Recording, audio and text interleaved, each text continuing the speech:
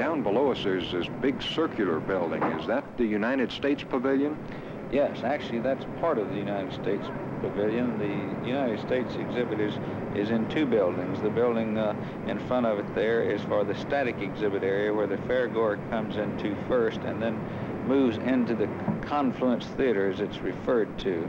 Actually, there will be a 20-minute movie in this theater which will depict the theme of the fair, Confluence of Civilizations in the Americas.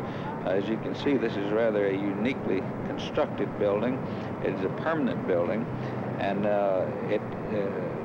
actually there are three large screens, three separate seating areas of 400 seats each, and then as the film progresses, it merges into one large screen, sort of depicting the confluence of civilizations.